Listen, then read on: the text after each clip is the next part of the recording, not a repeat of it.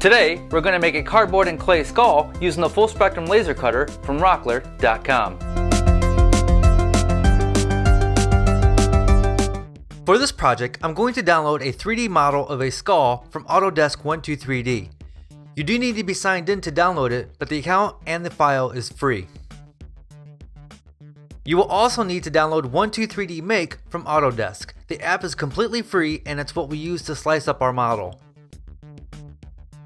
Open up 123D Make and import the STL file we previously downloaded. Here, we can move around and examine our model. In the object size selection, we can change the overall size of our skull. I'm going to make mine slightly smaller.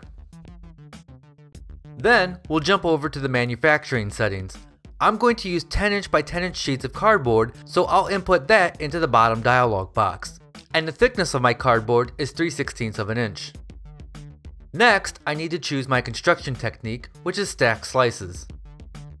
Now, I'll choose my slice direction that'll give me the best option when it comes time to glue up. You'll want to avoid tiny pieces if possible. The areas in blue are potential issues, which means they may not have enough surface area to adhere to, so you do want to find that sweet spot that works best for your model. Over in the right column, you'll see I need 17 10 by 10" sheets with a total of 80 parts.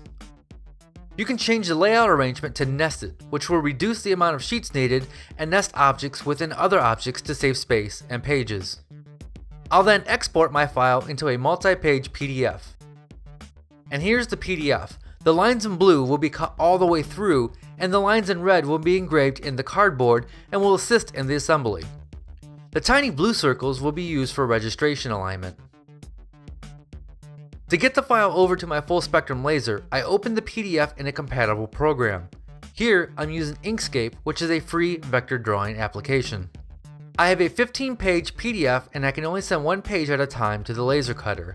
I choose which page to open and hit OK. From Inkscape, I choose File Print and choose the full spectrum driver, which shoots it over to my laser software. Here, in the Retina Engraved Laser software, I need to choose Vector Cut, and I can assign cutting strength to the different colors of the art. The blue lines I want to cut all the way through, so I set a speed of 22 and a power of 40. This was determined by a test I ran earlier. For the red lines, I use a much lower power and faster speed so the laser doesn't cut very deep into the cardboard. Hit start and let the laser do its thing. You'll need to open up each page of the PDF separately and send it to the laser.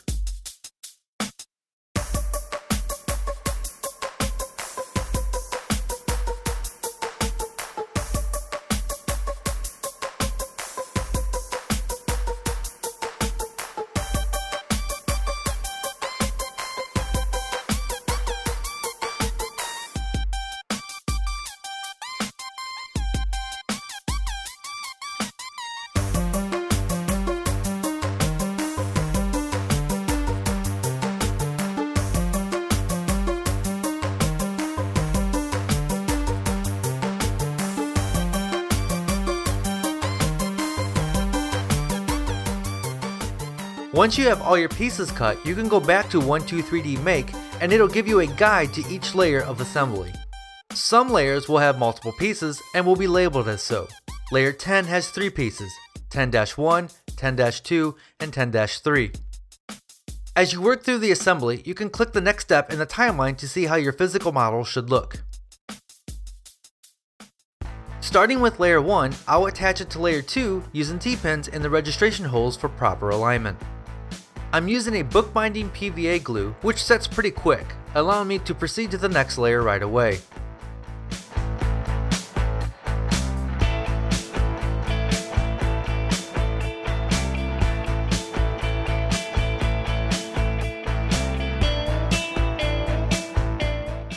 There are 30 layers total, which takes maybe about an hour and a half to assemble.